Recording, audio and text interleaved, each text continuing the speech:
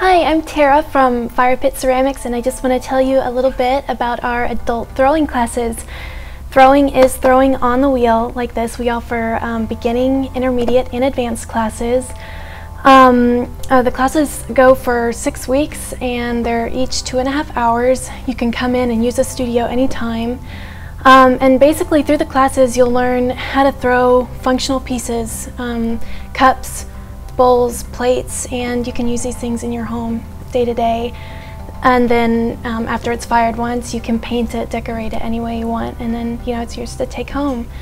So now that we've got our aprons on, we can get started.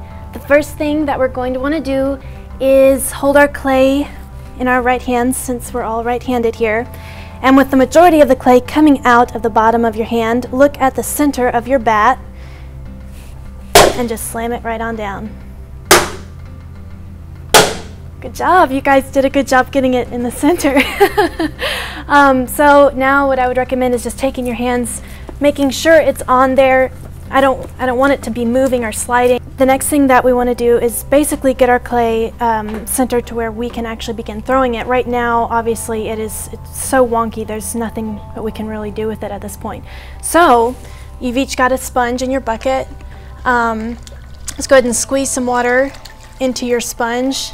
Squeeze it out over your piece. You don't need a whole lot. The things that we really want to focus on when we're centering is keeping our elbows in, keeping our biceps flexed.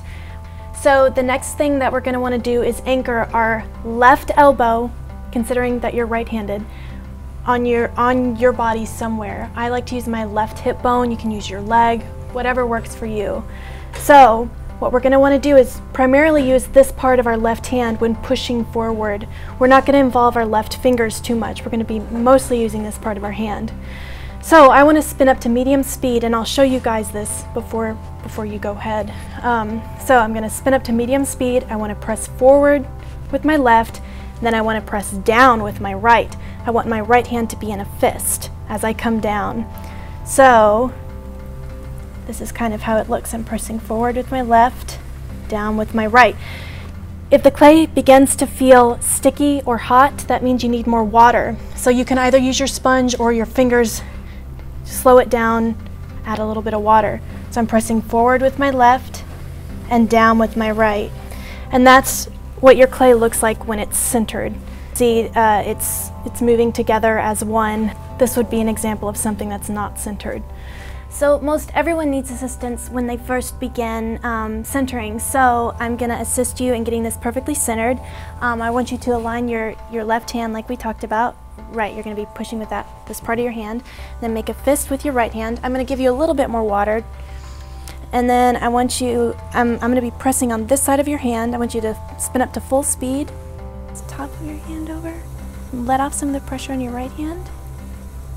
All right, I'm going to add a little bit more water.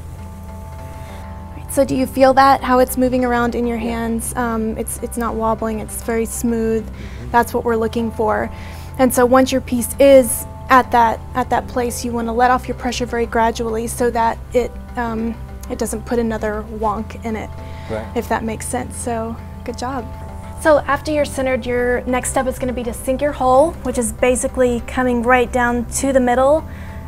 Then our third step is going to be to pull out towards our belly buttons, creating the bottom of our piece. And then we're going to pull up.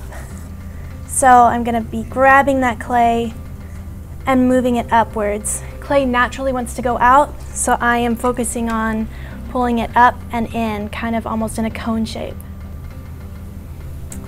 And there you have a basic mug form to which we can add handles later and use in your kitchen every day. So some people think that creating pottery is very complicated, but it's really not at all. With the right resources and the right environment, it's actually very easy and very fun. So I encourage you all to come down to FirePit Ceramics and just try it out for yourself. I know you'll love it.